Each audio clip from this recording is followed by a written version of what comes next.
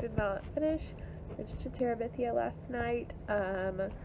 My husband went to sleep and I thought I found the ebook, and I thought it was available, but it wasn't. Got to 64 last night, so I've read about 14 pages this morning, and I'm really planning on finishing it so I can watch the movie later today. Hey guys, still looking very ugly and very rough, but I am almost done with Bridge to Terabithia, and I wanted to let you know. I am on page 118 of 128, so I have 10 more pages left, and I'm currently doing the reading sprints, and it ends in like 9 minutes, so I'm really hoping that I can get finished. So, okay, bye. Hey all, I am back. It is about 4:30 on day 5 of Booktubeathon. I finished Bridge to Terabithia earlier. I have it right here, and I gave this book 4 stars. Again, like I said, I was not a huge fan of the fat shaming, but again, this was published in 1977, and it won the Newbery in 1978, so I can kind of give it a pass, but it still is just, like, frustrating that, like, mean people are always portrayed as fat, and, like, fat is a bad thing and a bad word, whereas, and I've even been one of those people who thought that, and even in the past year have thought that, but I think my mindset is really changing on that fact, and I think that that's for the better.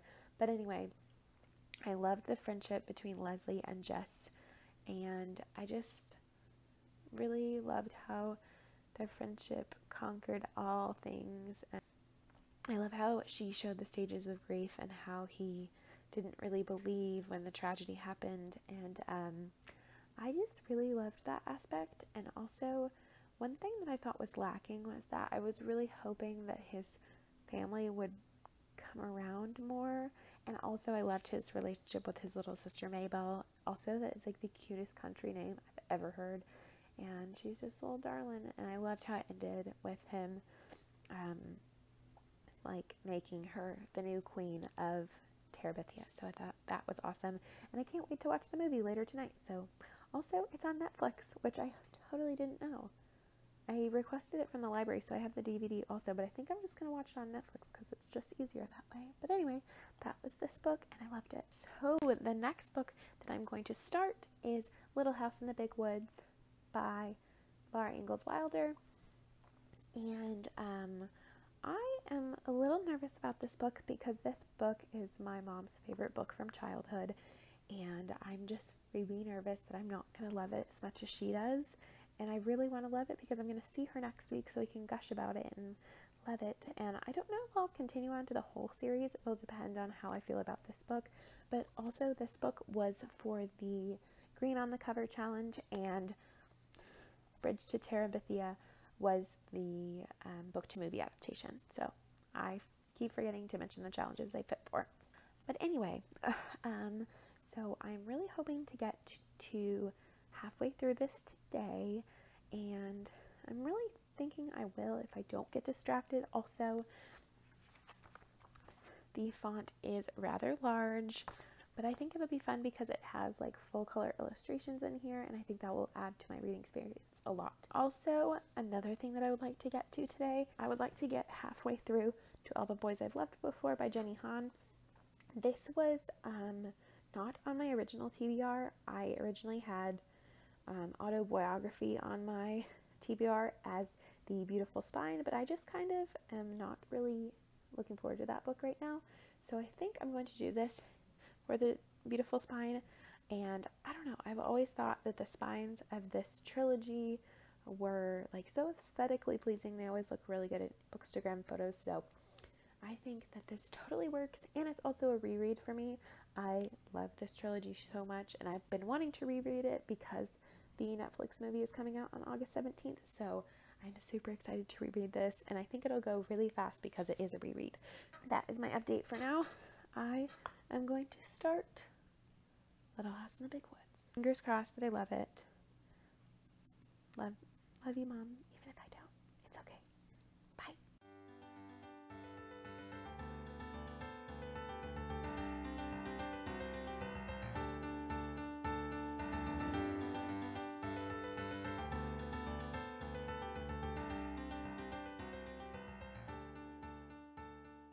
Hey guys, it's about 9:30 p.m. I am just updating you guys, and I am currently on page 83 of Little House in the Big Woods, and so far it's a little boring.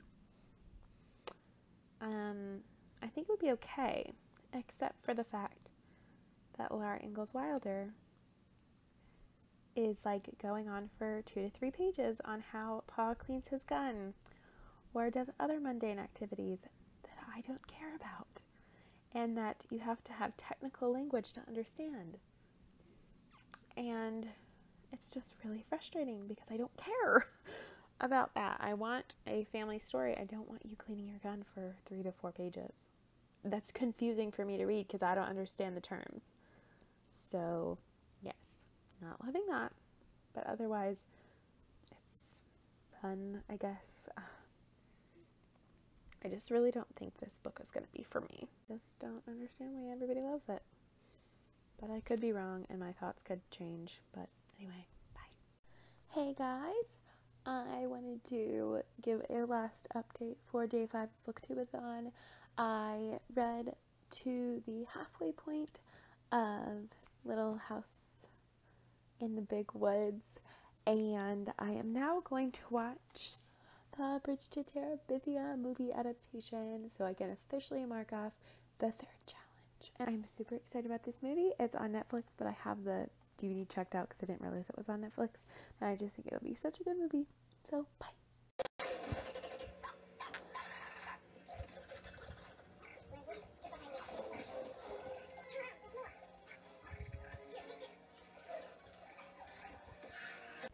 Update. Tears on my face because this movie's so dang sad. I had a little tear-eyed moment in the book, but the movie breaks my heart. Hey guys, it's about like 8:30 p.m. right now. I'm sorry I haven't updated you all day, but today is kind of a weird day, so I just didn't update and not wearing makeup for like the 3rd day in a row, because if I don't have work, probably not going to put on makeup. But anyway, so I will update you with the progress. I read Little House in the Big Woods by Laura Ingalls Wilder, and I read this as a part of the Green on the Cover challenge, and this book kind of disappointed me. I was expecting to like it, but honestly, I was bored almost the entire time. And I had to read over passages multiple times because I don't know why people like this book, but they describe the hulling of corn and the cleaning out of the guns and the separating of the wheat in a painstaking 3 to 4 page detail with a lot of technical language that I don't understand. For that reason, I did not like this book. I gave it 3 stars, but I'm really thinking about giving it 2.5 stars because this book was not for me, and it just really upsets me because it's one of my mom's favorite books, so I was really hoping to like it, but no. So yes, done with this. Probably not going to continue on with the series, which really stinks because I was really hoping to like this. So yeah, just threw it because I don't care. Also, there was a super weird printing error. So on some of the pages, it looked like you had double vision. I posted the printing error on an Instagram story, so I think I will just insert the photo here.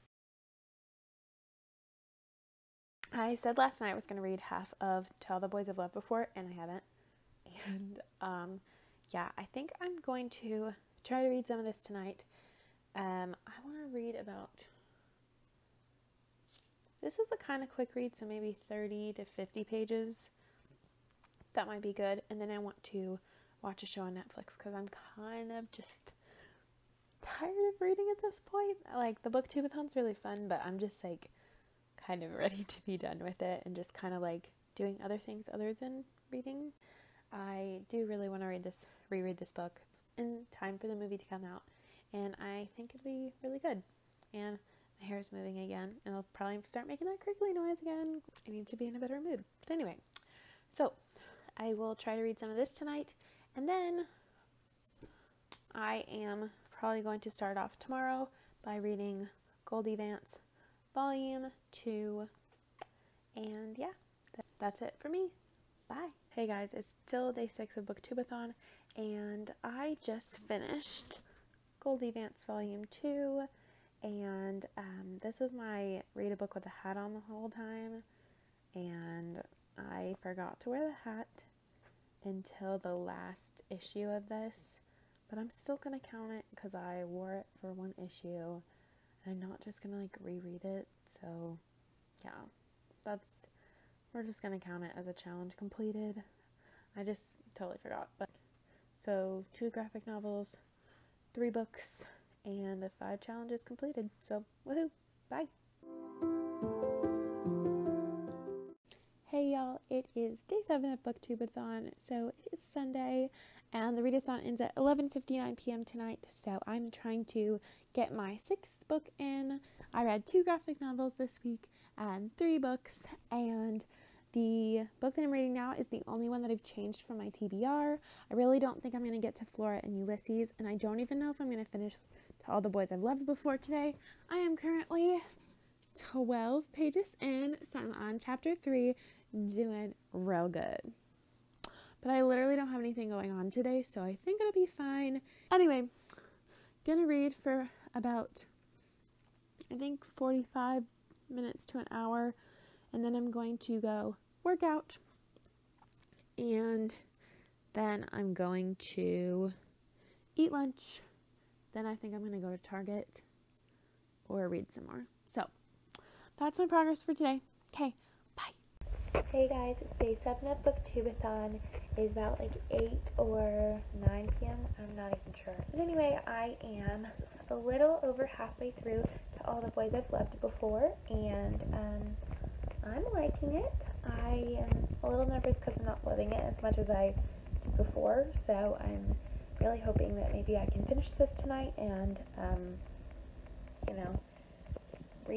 fall in love with it, because I know that I love these characters, and I know that I love their relationship and the familial aspects and things, but I'm wondering if just because there's not that suspense of, like, will they, won't they, because I've read the whole trilogy, so I don't know.